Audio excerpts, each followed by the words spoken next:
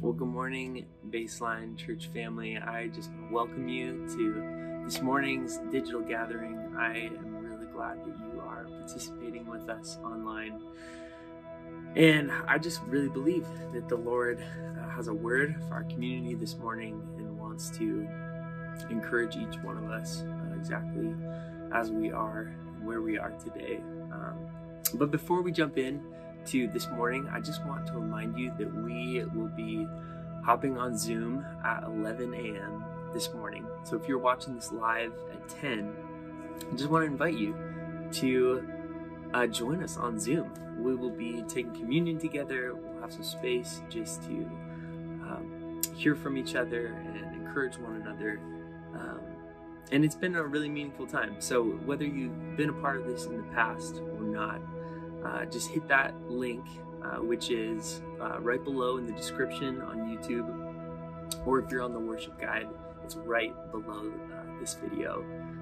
Click that link and join us at 11. And I was just thinking, if there's someone that you haven't seen in a while, or someone that you know is a part of our community, but you haven't seen them on one of these Zoom calls, just shoot them a text. Invite them to hop on, even if they're not participating in our digital gathering. I just encourage you to invite someone. You could even copy and paste the link from the description and just send it over to them. So come on to that at 11. We'll be excited to see you there. But before we enter into a time of singing worship, I just want to share a passage with us this morning to sort of frame our time, which is from Isaiah 55. And it's actually one of the readings from the lectionary for this Sunday.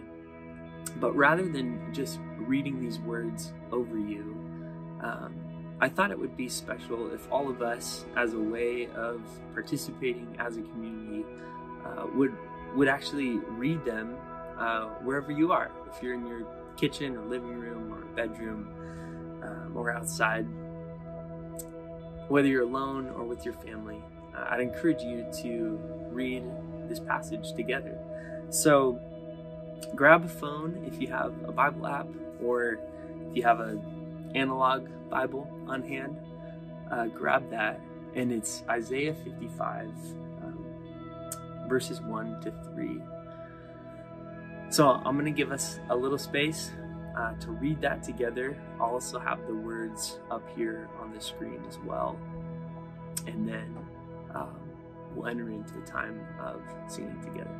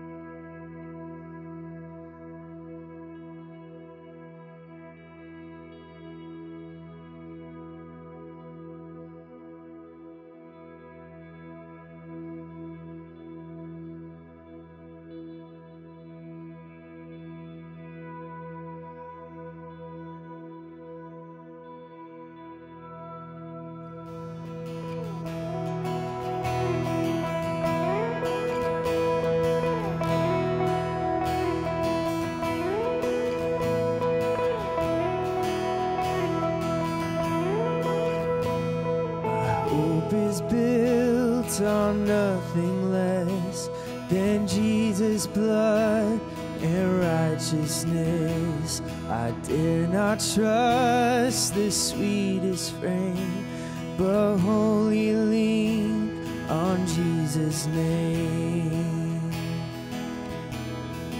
On Christ the solid rock I stand, all other ground is sinking sand, all other ground is sinking sand.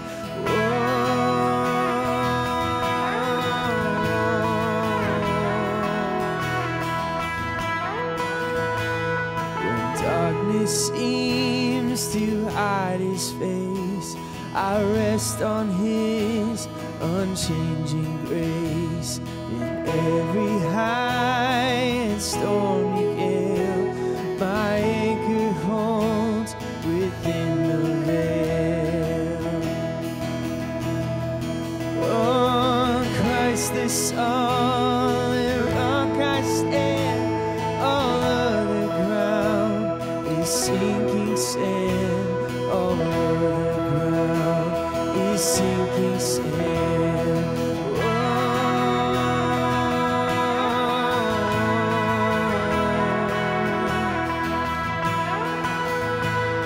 His oath is covered in his blood, so pour me in the whelming flood. When all around my soul gives way, he then is all my hope and stay. On Christ the solid rock I stand, all other ground is sinking sand. All other ground is sinking sand.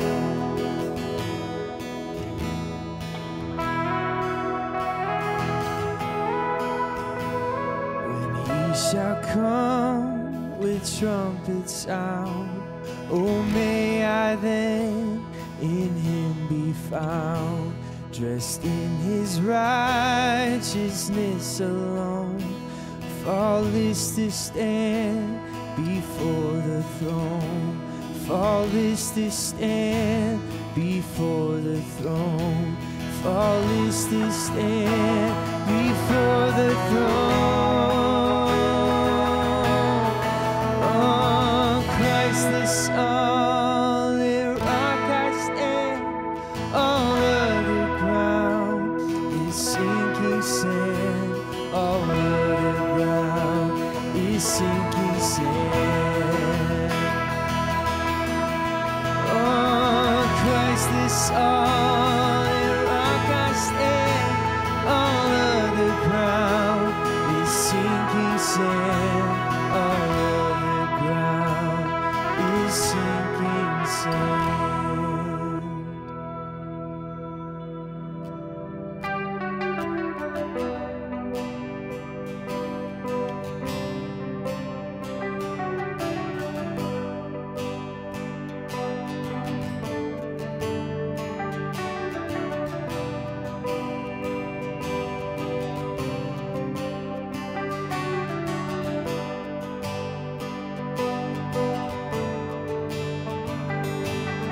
Christ is my reward and all of my devotion.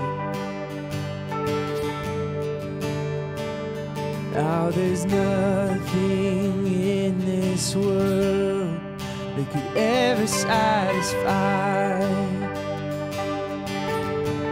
Through every trial, my soul will sing, no turning back.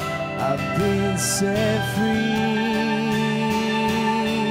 and Christ is enough for me.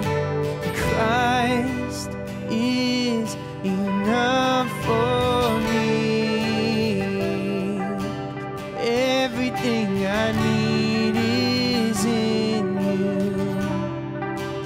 Everything I need.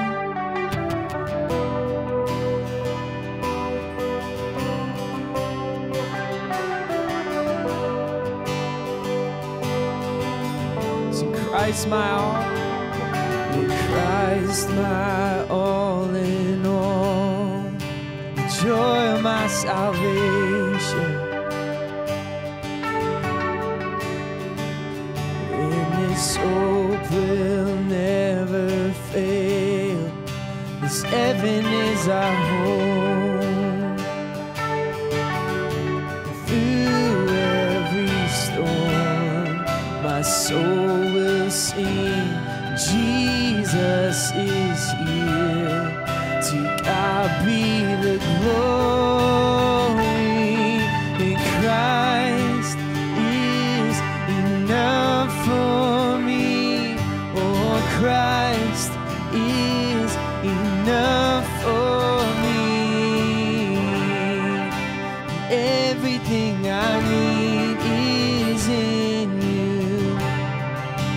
everything I need. And Christ is enough for me. Christ is enough for me. Everything I need is in you. Everything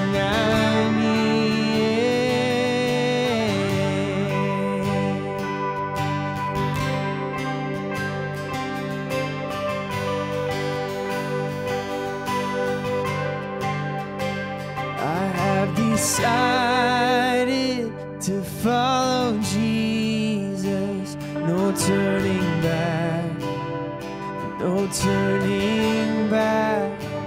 I have decided to follow Jesus, no turning back, no turning back. The cross before me, the world behind me, no turning back, no turning back.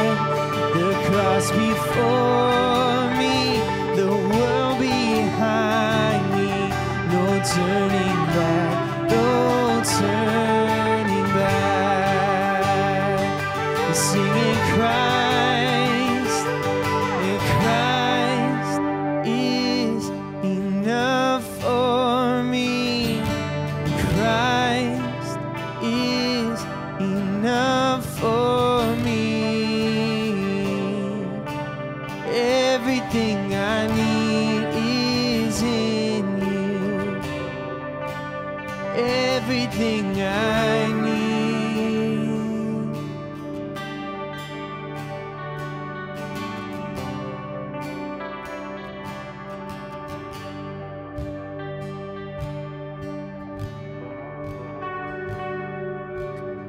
With one voice, proclaim that once more. We're singing Christ is enough for me. Christ is enough for me. Everything I need is in you. Everything I need.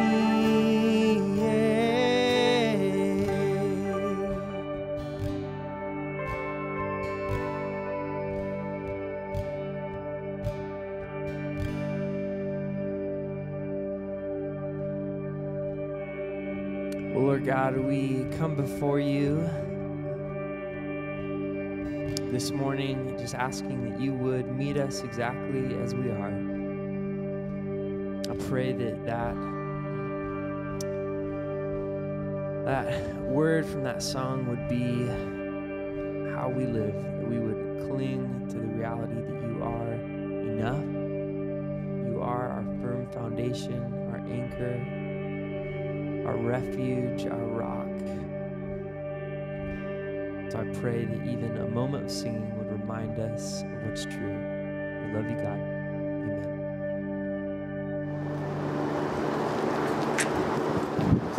Well, hello, Baseline family. It's great to have you join us once again on our virtual worship service here. And you know, we realize that these are really difficult days, and what our hope is by gathering together on Sundays and by doing what we do during the week, that it's helping us to see what does it mean to live by faith in these days.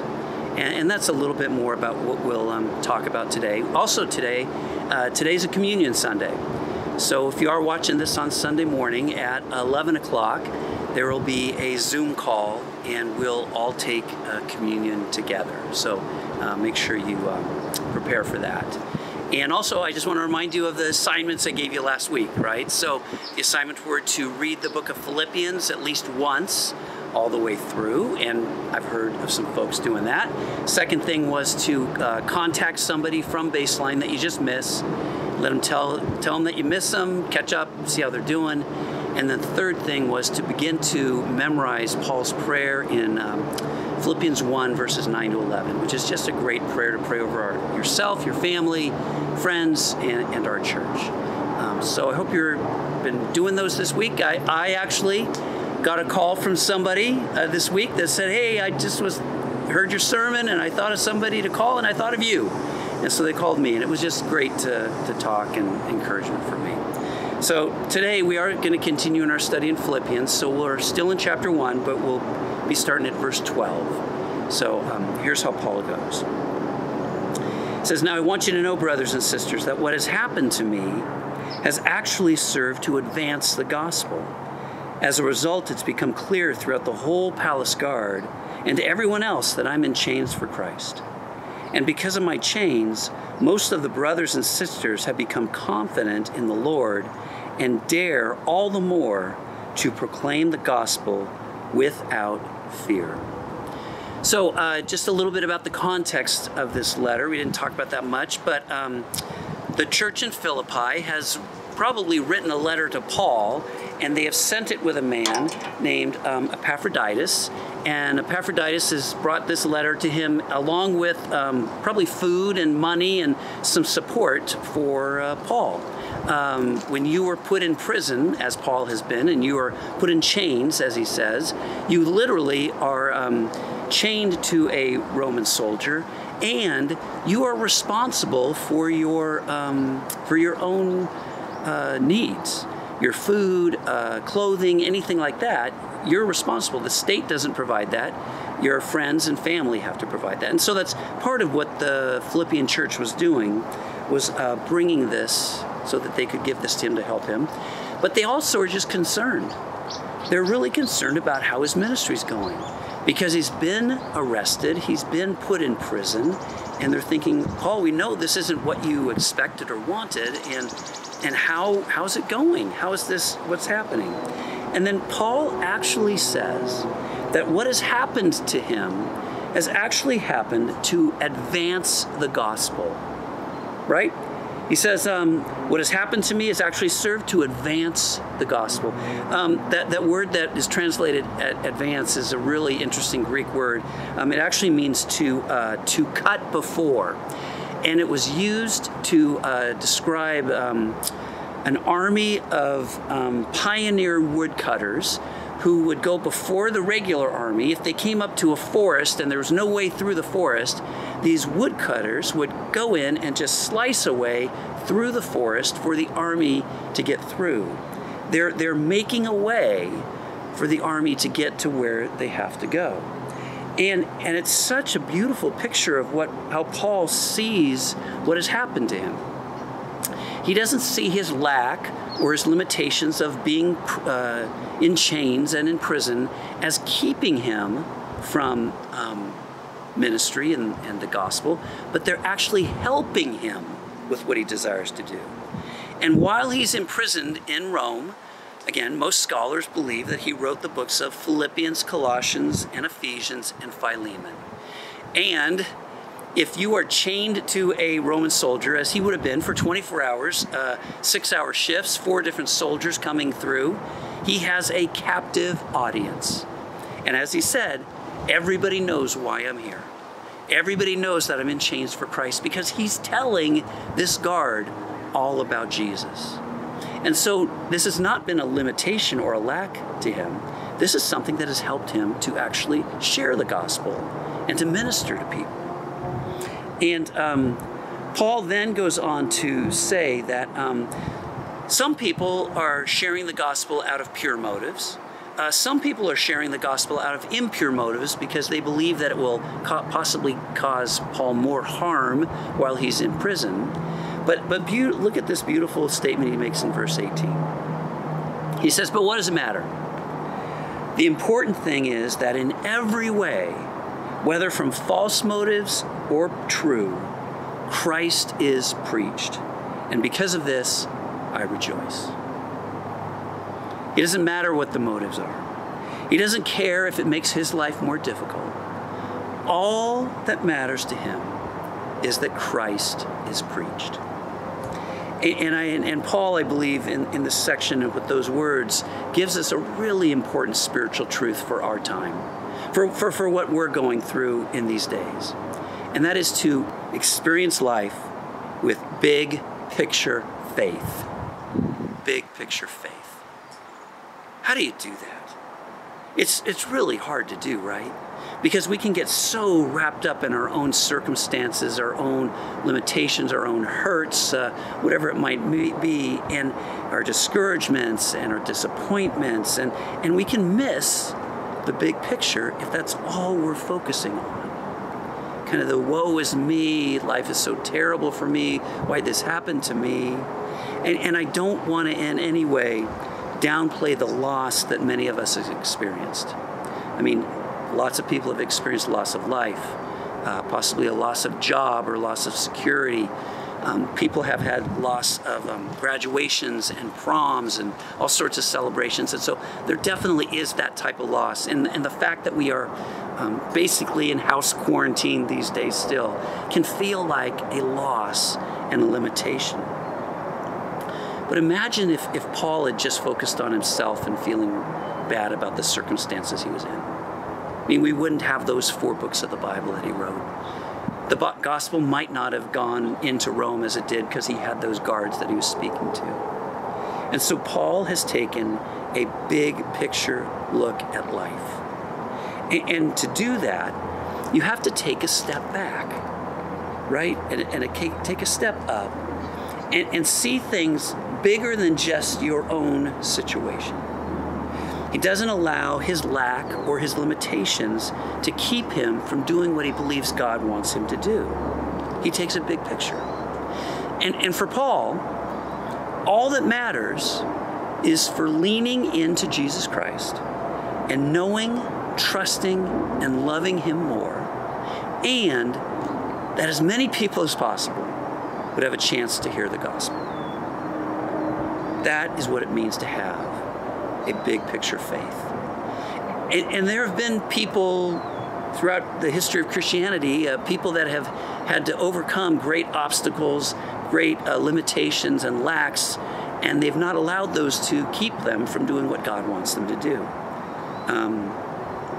One person is someone that we looked at a couple of summers ago, a woman named Johnny Erickson Tada. You might remember as a teenager, she jumped into a lake, hit the bottom, was paralyzed, had granted a few very difficult years dealing with that, but came out of that with an incredible faith in God and an incredible purpose that God wants to use her. And so she learned how to paint, she learned how to write, she speaks, and she started her own ministries for special needs kids and young adults, and she's an incredible woman of God. Another person is a man named Nick Vujicic. And Nick was born in 1982 in Melbourne, Australia, and he was born without arms or legs.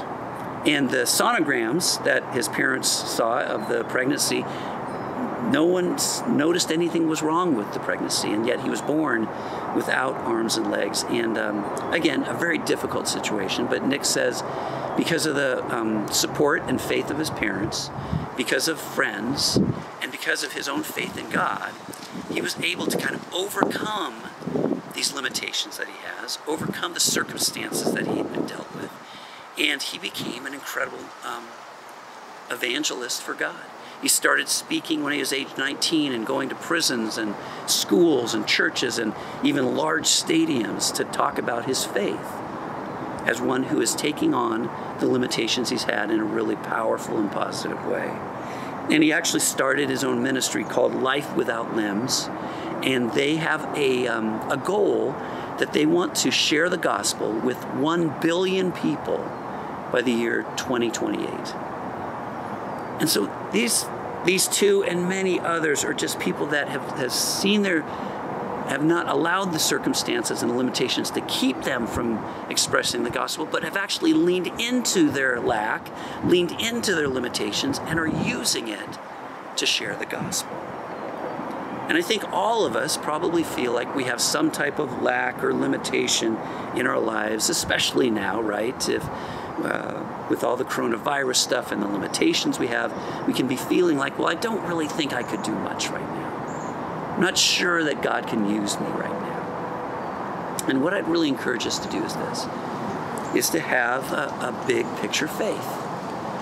And to do that, part of it is to look back, and and see the faithfulness of God in your past and where He's been at work in your life in the past.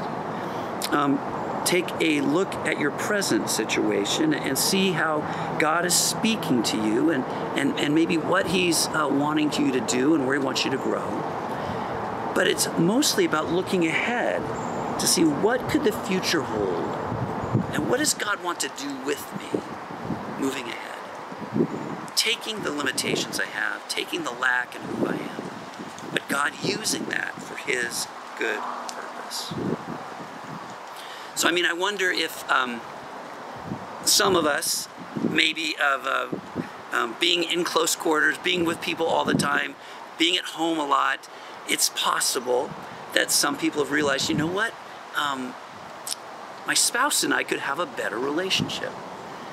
And instead of kind of moving away from that and feeling like, well, there's not really anything we could do, God couldn't be at work in this time, we say, no, you know what, Lord, I think you're at work. And going to your spouse and say, hey, what do you think about getting some counseling so that our marriage can really flourish? I love you, I love where we're at, but I think it could be better. That would be an instance of having a bigger picture as opposed to looking at maybe just the circumstances. Or maybe you've realized that, gosh, you know what, my work has not been fulfilling. It doesn't help me to become a better person when I'm at home. And maybe it's time to start looking for a different type of a job or vocation. And instead of feeling, well, I'm just stuck, it's circumstance, I can't do anything about it. Just saying to the Lord, what might there be for me? And let me have a big picture faith of saying, what does the future possibly hold for me? Big picture faith. And then Paul goes on to thank the Philippians for their support, for the money and supplies they've given, for their prayers. And then he says this great verse, verse 20. He says, I eagerly expect and hope that I will in no way be ashamed, but I will have sufficient courage so that now, as always, Christ will be exalted in my body, whether by life or by death. For to me, to live is Christ, and to die is gain. A couple really powerful statements in there. The first is he says, I'm not going to be ashamed, but I pray that I'll have sufficient courage. And that's a quality all of us need right now, right? We all need sufficient courage to make it through this coronavirus pandemic. We need sufficient courage to believe that there is more that God wants us to do in the future, and that God even wants to use me right now. That we would have sufficient courage. But then he says, for to me, to live is Christ, and to die is gain. In the Greek, the way it's set up, it looks like this. It's to live, Christ. To die, gain. There's no kind of verb in there. And so it really does open it up to translate it as that it's all about my life with you, Christ. It's all about Jesus. I mean, this is big picture. I mean, Paul has a big picture on things. He says, you know what, it would be much better for me to die because that's a gain. I get to be with Christ. I get to experience your glory firsthand. That would be amazing. But he says, you know what, I'm going to stay. And I'm going to stay and continue the ministry because God has more for me to do. And I'm going to stay as one who lives for Christ. That is all that life is about. One commentator wrote about this verse, to live is Christ, and said this: to live is Christ. To live means Christ. To live depends on Christ. To live honor Christ. The foundation, center, purpose, direction, power, and meaning of Paul's life is Christ. To live, Christ. It means everything to Paul, and it needs to mean everything to us. In another one of his letters to the church of the Galatians, he wrote this. It's a really well-known verse, Galatians 2:20, but he said, I have been crucified with Christ, and I no longer live, but Christ lives in me.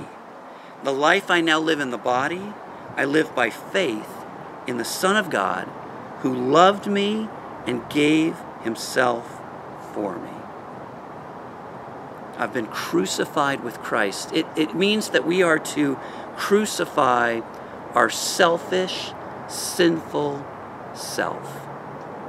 That the part of us that is all wrapped up about myself, the part that is only concerned about myself, needs to die. And I remember a professor in seminary said something really helpful about this passage, because he says that we are, I've been crucified with Christ. And he said, you know what? Crucifixion is a slow, painful death. And when we think about crucifying ourselves, it will be a slow, painful death. Paul recognizes this even. He might talk about that for me to live as Christ, but a little bit later on in Philippians, he'll say, you know what? I have not reached that point yet. There's still work to be done in me. And for all of us, right? There still are parts of our lives that need to die. There are parts of my sinful life that needs to die, of my selfish life that needs to die. And it takes time. It's not going to happen quickly. And it can be extremely painful. And there will be parts of that you will grieve greatly. It will be very hard to do. But it's what God calls us to do, is to crucify ourselves. And thus, we then can live differently. When you die to yourself and you live for Christ, you live differently. And that's what he says in verse 27. He kind of wraps up this little section and says, whatever happens, conduct yourselves in a manner worthy of the gospel of Christ. Hey, whatever happens, whatever's going on, conduct yourself in a manner worthy of the gospel of Christ. The gospel of Christ is where we experience grace and the forgiveness of God and the great love of God in our life. It's what changes us. It's what brings about transformation in our own lives. And thus to conduct yourself in a manner worthy of what you have received from God is that then you give that same grace, forgiveness, love to other people. And that you live a gospel life. That's what it means. That we are dying to ourselves, we're living for Christ, and thus we live a gospel life. It's an amazing thing. So, I know it's very easy and it's natural to get caught up in our own circumstances. It's easy and it's so natural to just kind of look at ourselves and even build defenses around ourselves and protect ourselves. But Paul gives us a picture of what it's like to have big picture faith. To not become so caught up in the circumstances and the difficulties and the lacks and the limitations of our life. But to say, take a step back and see what God might be doing beyond what you can see right now. That life doesn't revolve around me. And that I'm supposed to die to myself and live for Christ. So, assignments for this week. 2 continue from last week. 1, keep reading the book of Philippians at least once, all the way through every week. Secondly, keep memorizing that prayer in Philippians, verses 9 to 11, and pray that over yourself and over our church and everybody else. And the third thing I want you to do, and this is going to be tough, is take some time this week and just with the Lord say, Lord, what do you need to crucify in my life? What is there in my life that just needs to be dealt with? And it may take some time and it may be painful, but Lord, you know I need to deal with that. You know, is it pride? Is it greed? Is it jealousy? Is it unforgiveness? I don't know. But Lord, what is it that you want to work in my life? Because we want to be people who have a big picture faith and believe that God can do great things through us, even in the days that are difficult like they are today. Let me pray for us. So Lord, thank you that you meet us right where we're at. I do pray that you would help us to learn how to die to ourselves, how to engage in that really long and at times painful process of dying to our selfishness and our sin. And show us, Lord, what it means to live for Christ. And help us to have a big picture, Lord. Help us in these days that are so difficult and it can be so tight and narrow, to have a bigger picture of what you're doing and how we can be a part of it. And it's in Jesus' name we pray. Amen.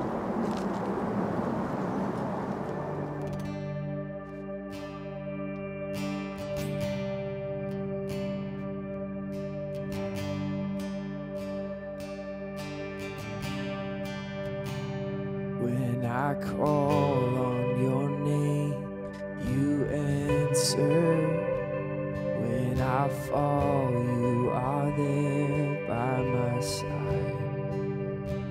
You delivered me out of the darkness.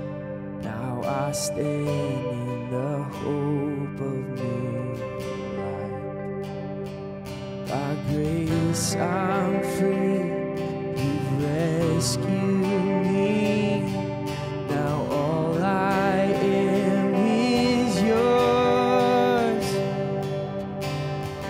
I found a love greater than life itself. I found a hope stronger and nothing compares. I once was lost, now I'm alive in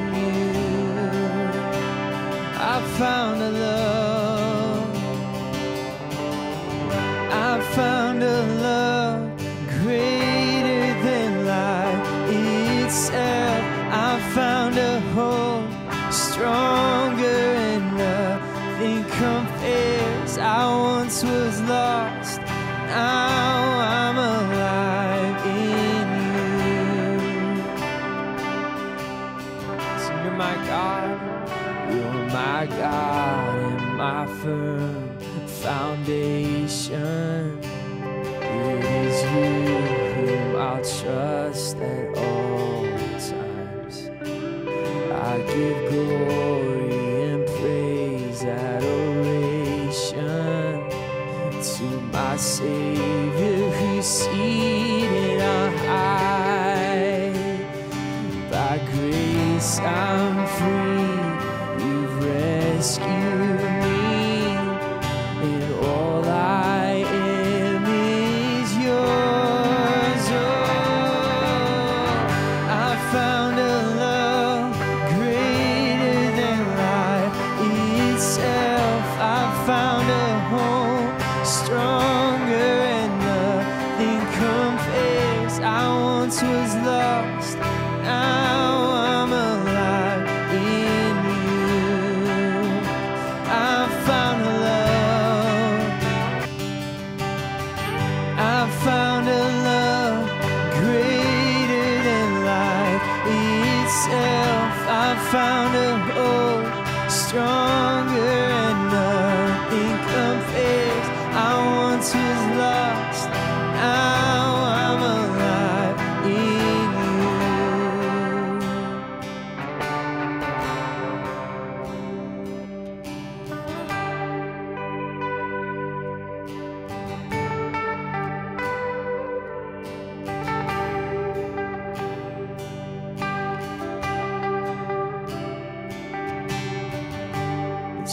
Jesus, lover of my soul. Jesus, I will never let you go. You've taken me from the miry clay. You set my feet upon the rock, and now I know that I love you. I need you. And though my world may fall, I'll never let you go. My Savior, my closest friend, I will worship you until the very end. So Jesus, lover of my soul, Jesus, I will never let you go. You're taking me from the miry clay. You set my feet upon the rock, and now I know. So I love you, I need you. Though my world may fall, I'll never let you go. My Savior, my closest friend, I will worship you until the very end. Sing now once more. And I love you, I need you. Though my world may fall, I'll never let you go. My Savior, my closest friend, I will worship you until the very end.